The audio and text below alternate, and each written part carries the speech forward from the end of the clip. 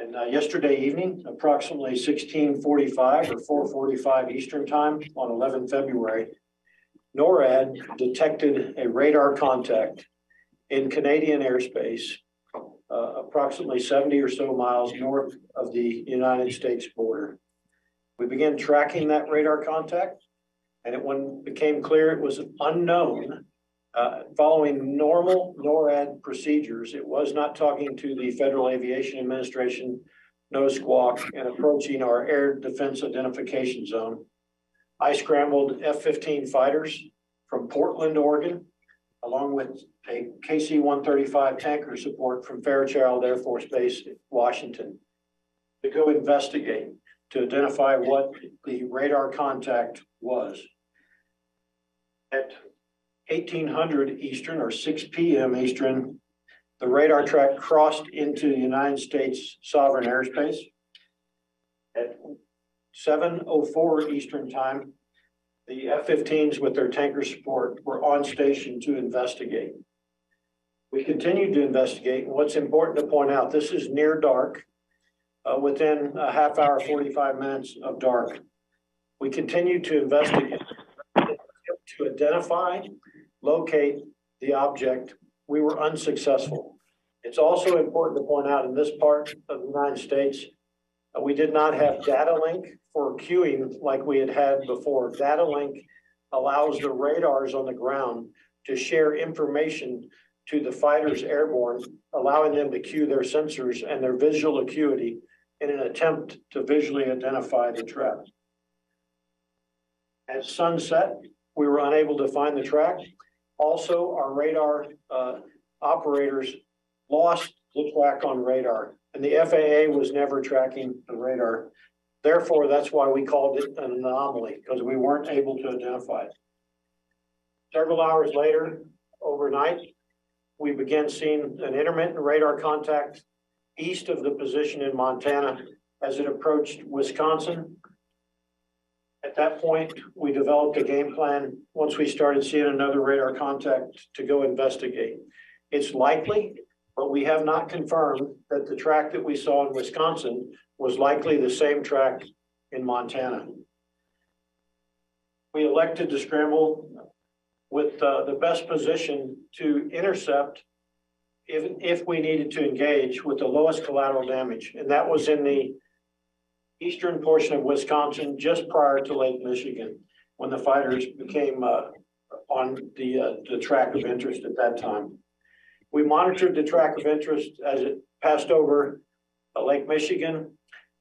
We assessed that it was no threat, physical threat, military threat, legal infrastructure. That's my assessment. It continues to be today. However, at this point, we still have an unknown, and it forces a broader discussion about what is this object that's in our U.S. Sovereign airspace. It's within our Federal Aviation Administration airspace, not providing any communications, not providing any notice that could potentially help us deconflict. And therefore, we wanted to investigate further. We did. It tracked across the upper peninsula of Michigan. We were cleared to engage the target in eastern upper peninsula of Michigan, overland, and ultimately down the object at this point, about 15 nautical miles east of the upper peninsula in Lake Huron. What we saw is an object that began drifting, potentially, most likely landed in Canadian waters in Lake Huron. And we have ongoing recovery operations with Coast Guard assets moving towards this area. Well, I'm not going to categorize them as balloons. We're calling them objects for a reason.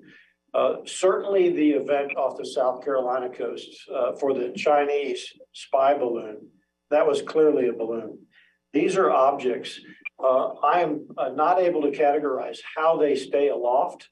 It could be a gaseous type of balloon inside a structure, or it could be some type of a propulsion system. But clearly, they're able to stay aloft. I would be hesitant to and urge you not to attribute it to any specific country. We don't know. That's why it's so critical to get our hands on these so that we can further assess and analyze what they are. I believe this is the first time within United States of America airspace that NORAD or United States Northern Command has taken kinetic action against an airborne object. Because we have not yet been able to definitively assess what these recent objects are, we have acted out of an abundance of caution to protect our security and interests.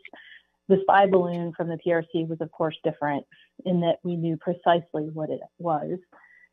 These most recent objects do not pose a kinetic military threat, but they're passed in proximity to sensitive DoD sites, and the altitude that they were flying could be a hazard to civilian aviation and thus raise concerns. Again, as we have said, we do not assess that the recent objects pose any direct threat to people on the ground, and we are laser focused on confirming their nature and purpose, including through intensive efforts to collect debris in the remote locations where they have landed after being shot down. We are taking this very much on a case-by-case basis. Each operation has been different, and we will certainly keep you updated as we continue to learn more about these objects and the PRC balloon and what that means for us going forward.